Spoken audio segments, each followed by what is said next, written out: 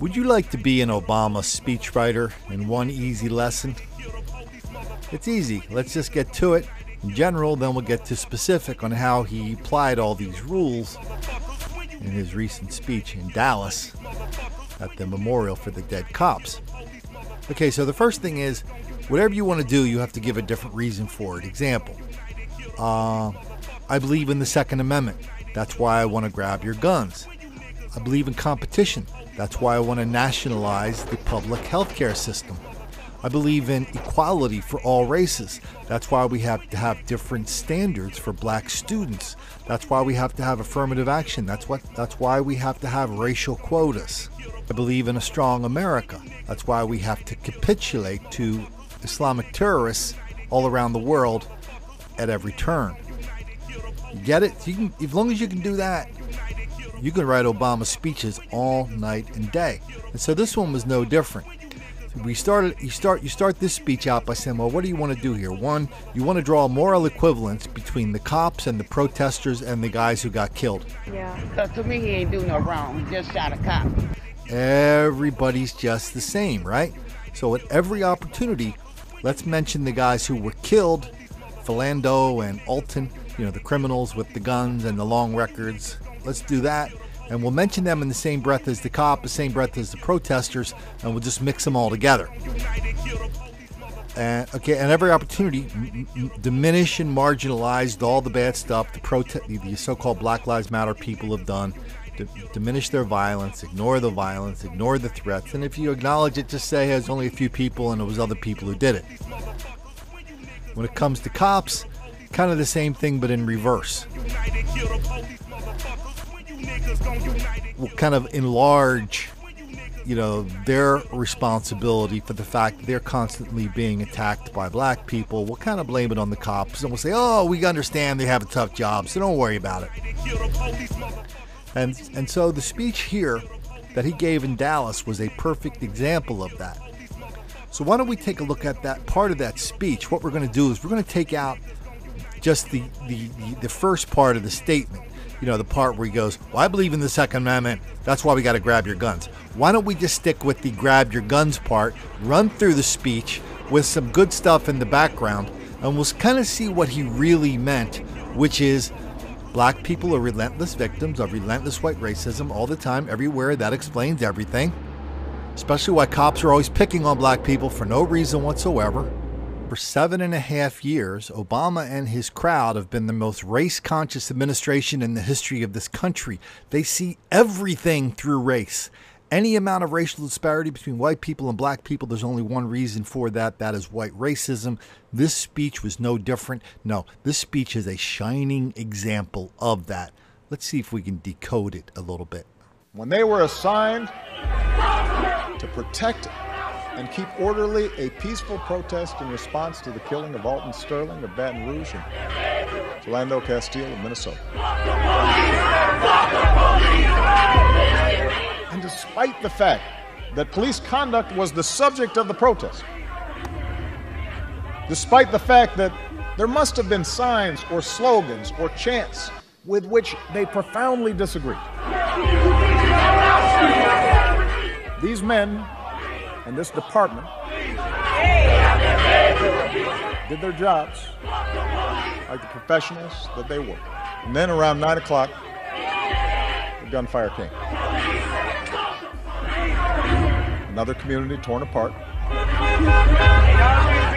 More hearts broken. More questions about what caused and what might prevent another such tragedy. I know that Americans are struggling right now with what we've witnessed over the past week. First, the shootings in Minnesota and Baton Rouge. The protesters. Then the targeting of police by the shooter here. An act not just of demented violence, but of racial hatred. Pussy-ass rookie. All of it's left us wounded and angry. Get off me! What the fuck is you bothering me for? Hurt. I can walk anywhere the fuck I want to. Whole ass niggas. It's as if the deepest fault lines of our democracy have suddenly been exposed, You understand? perhaps even widened. And although we know that such divisions are not new, though they've surely been worse in even the recent past, that offers us little comfort. Faced with this violence, we wonder if the divides of race in America can ever be bridged. And if your bitch ass had enough authority, you would have been able to do something. We wonder if an African-American community that feels unfairly targeted by police and police departments that feel unfairly maligned for doing their jobs can ever understand each other's experience. And today in this audience, I see people who have protested on behalf of criminal justice reform, grieving alongside police officers. That's what y'all do. I see people who mourn for the 5 officers we lost, but also weep for the families of Alton Sterling and Philando We Castile. gonna stand on the sidewalk. If 'Cause it we ain't are no to honor charge. You bitch ass nigga. these 5 outstanding officers who we lost, then we will need to act on the truths that we know. And that's not easy. It makes us uncomfortable. But we're going to have to be honest with each other and ourselves. We also know that centuries of racial discrimination, of slavery and subjugation, and Jim Crow, they didn't simply vanish with the end of lawful segregation. They didn't just stop when Dr. King made a speech or the Voting Rights Act and the Civil Rights Act were signed. Race relations have improved dramatically in my lifetime. Those who deny it are dishonoring the struggles that helped us achieve that progress. But we know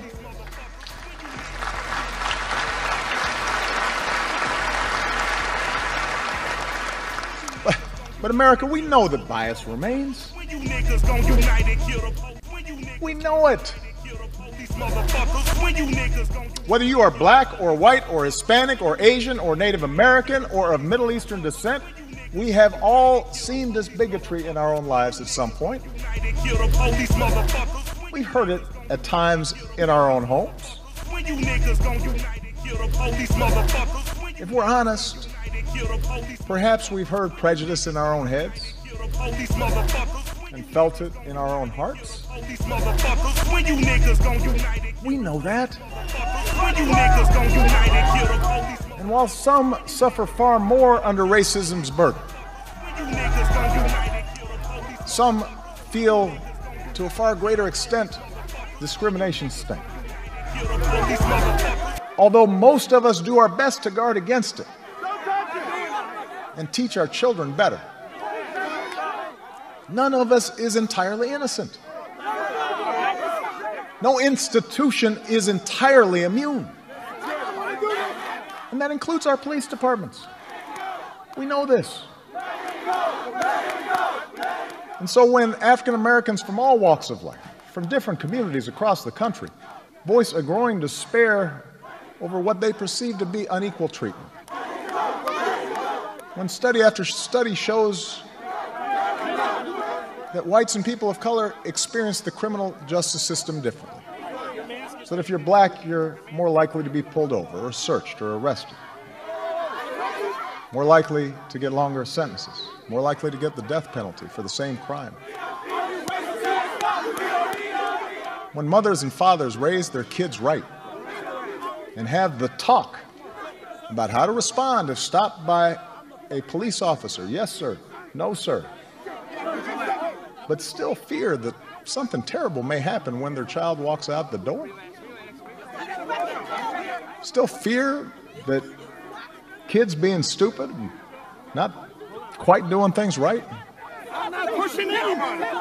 might end in tragedy, when all this takes place more than 50 years after the passage of the Civil Rights Act, we cannot simply turn away and dismiss those in peaceful protest as troublemakers or paranoid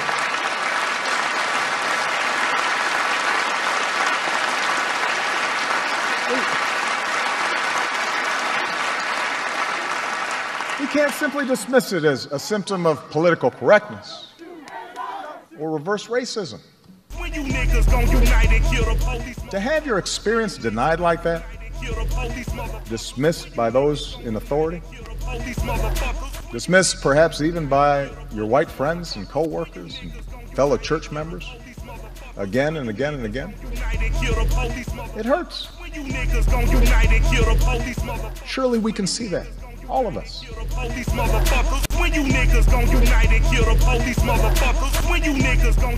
These things we know to be true. And if we cannot even talk about these things, if we cannot talk honestly and openly, not just in the comfort of our own circles, but with those who look different than us or bring a different perspective, then we will never break this dangerous cycle. With an open heart, police departments will acknowledge that just like the rest of us, they're not perfect.